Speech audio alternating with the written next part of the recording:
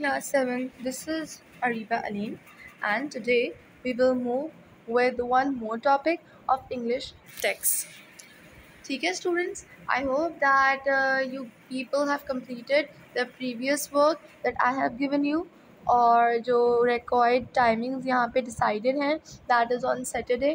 तो आप लोगों ने जो है that is on Friday I guess. तो आप लोगों ने जो है अपनी कॉपीज़ में काम करके यहाँ पे चेक करवाने के लिए भेज दिया होगा, right? Okay. Moving next, the poem that we are going to learn today and attempt the exercises of is No by Thomas Hood. So I will ask you students to go open your book and read it first and then come back to me, ताकि जब मैं आपको explain करूँ pome तो आपको pome बहुत ज़्यादा अच्छे तरीके से समझ आए. ठीक है? So I'm waiting for you guys here. Are you guys back? Okay. अच्छा, इस पोम में बेसिकली जो थॉमस हुड है वो बता रहे हैं कि जो नवंबर का जो मंथ है, honestly if you talk about Pakistan, if you talk specifically about Karachi, तो we like the month of November here, क्योंकि यहाँ पे क्रिस्प मॉर्निंग्स होती हैं, ठंडा पूरा दिन होता है, रात में ज़्यादा सर्दी होती है, लेकिन जो एक सर्दी के अंदर थोड़ी सी धूप भी निकलती है, और इस तरीके से यहाँ का जो मौसम होता है most of us likes it, right. लेकिन जो थॉमस हुड बात कर रहा है, तो वहाँ पे जो नवंबर का जो मंथ होता है, it is true pathetic for all of them, because उस वक्त उनके पास जो नवंबर का मंथ होता है, वहाँ उनके पास ना प्रॉपर रोड्स बनी हुई होती हैं स्नो की वजह से, ना उनके पास प्रॉपर जाने के रास्ते होते हैं, ना वहाँ पे धूप निकलती है, ना वहाँ पे वेदर चेंज होता है. तो जाहिर सी बात है वेदर चेंज होता है, ना फ्लावर्स ब्लूम होते हैं, ना फ्लावर्स ब्लूम होते हैं, कोई मौसम का पता नहीं चलता, कुछ पता नहीं चलता. तो basically November is one of the very disliked month of the year for them. ठीक है, दैट इज़ वाई उसने ये पोएम में ऐसे हर चीज़ को नो नो नो करके एक्सप्लेन करा. Coming towards the difficult words, कोर्टसी. कोर्टसी का मीनिंग होता है something done out of politeness. कोई चीज़ अगर पोलाइटनेस के तरीके से करी जाए, आराम से करी जाए, that is called कोर्टसी. जेंटिलिटी, courteous and well mannered society, मतलब बहुत तरीके वाली, बहुत पोलाइट सोसाइटी. इंकिंग, वेग आइडिया. वेग आइडिया मतलब ख़याली आइडिया, मतलब अभी कुछ प्रॉपर प्लान ना करो. Ring, a circular course of for riding and driving. एक सर्कुलर रास्ता होता है ना जहाँ पे हम लोग राइड कर सकते हैं कोई चीज़ या ड्राइव कर सकते हैं, what ever we want. Row, a narrow street. T other side, the way. The writer has intentionally wrote this word like this, और उसको कहते हैं कि रोड की उस तरफ. Understanding the poem, answer the following questions. In what way is the title of the poem a good one? ये जो title है No, तो ये किस तरीके से अच्छा है? It is depicting its meaning very appropriately, because November comprises of neither anything that are mentioned above. That is why the title No suits its best. Title क्या रखा है उन्होंने? No.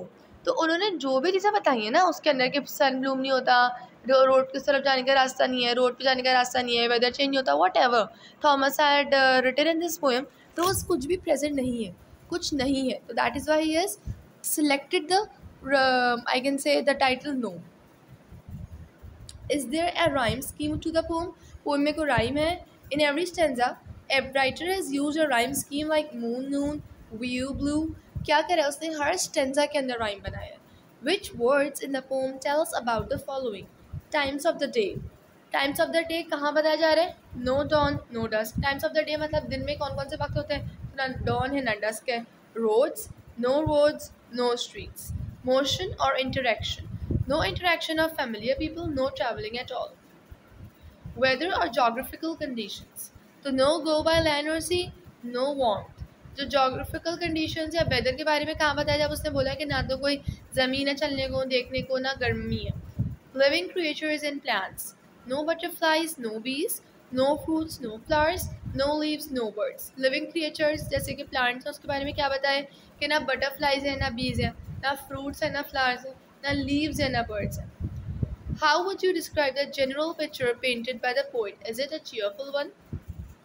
अच्छा, जो राइटर ने बताया ना बेसिकली कि जो उसने नक्शा खींचा है basically about what is happening, तो वो कैसा है? क्या वो अच्छा है, बहुत खुशी वाला है?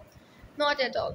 Instead, poet is quite disappointed by everything that happens in November as it creates a lot of difficulties for everyone and everything. जो पिक्चर डिपिक्ट की है उसमें वो बिल्कुल भी चेयरफुल नहीं है, बल्कि बहुत डिसअपॉइंटेड लग रहा है पोइट हमें, क्योंकि नवंबर के में आप कुछ भी नहीं कर सकते. ठीक है. अच्छा, पार्ट ई जो है वो आपका होमवर्क है, वो आपको कॉपी में खुद करना है. Working with words, question number जो 1 है इसका वो आपका है होमवर्क. अच्छा, can you arrange the following pronouns in the list on page 16 in 2 columns, one for singular and the other for plural.